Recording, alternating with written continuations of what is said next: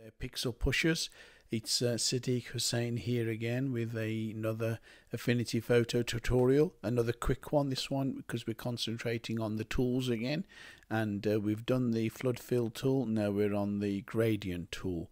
Now the gradient tool in Affinity Photo works slightly differently to some of the other software programs, so it's just worth emphasizing a couple of aspects of it. So here I've got a blank canvas. And if on the right hand side we put on a new pixel layer, because we need to have a layer active obviously to put anything on at all. So new pixel layer, so it's totally empty, but we got the blank white canvas beneath it, and we've got the gradient tool selected, which looks a bit like a record, colored record with a needle on it, but it's really to indicate that you're pulling a range of colored gradients across an image. If I just find the center, of course you don't have to find the center. If I find the center, because I've got the snapping tools on at the top, so always be mindful of your snap tools are all engaged, because it really helps to find the center. So there we go. So if I click and drag now diagonally, although you don't have to do it diagonally, you can do it horizontally or vertically. Just zoom out a little bit, and what I've applied there, it's a linear gradient going from 0 to an element of black.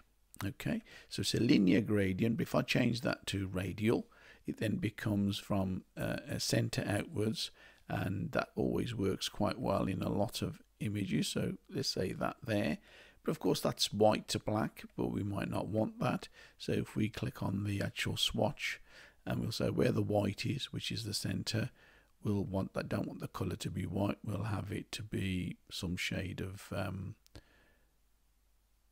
red, and then where the black, we'll click on the black swatch, and maybe we'll just have it a bright red. Okay, so you can change where the gradation is by moving this little slider. You might want it like a spotlight in the middle.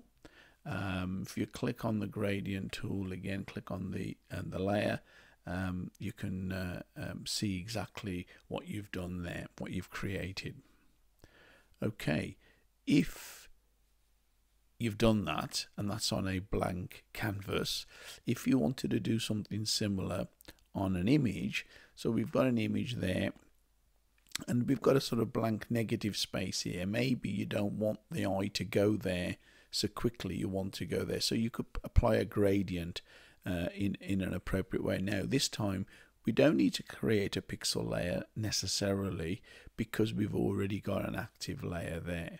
So we go back to the gradient tool again, go to the center and pull out. Now here what we have got is from black to white, because that will give you some sort of shading to it. And if we look at that on the right hand side, you can see it's applied that gradient on the image itself. Now that's not going to help, because we now can't see the image. So we do in fact want to come back to here and put on a new pixel layer. Okay, so it's worth remembering, use a new pixel layer, then get the gradient tool, then find the center or wherever you want to start from. Of course you can move it afterwards, put that on. So it's now giving you a similar effect, but of course it's on a new pixel layer here. And what we need to do is to change, that's obscuring that, so we need to change the blend modes. Okay, so we change the blend modes to find the one that works for our image. Okay,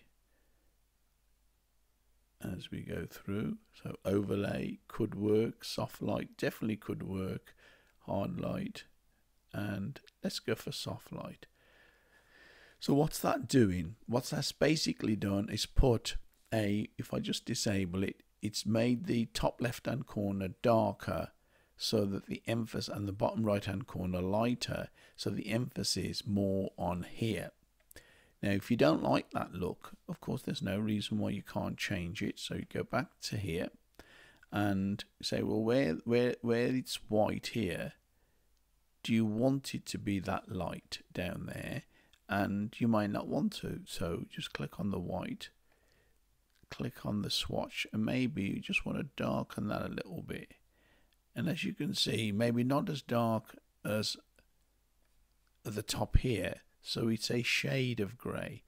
Now there's nothing to stop you from using a colour, so you could say, well, actually maybe this colour, this purple colour, would be appropriate. So you could estimate it and use, say, that colour and put a shade of colour over it.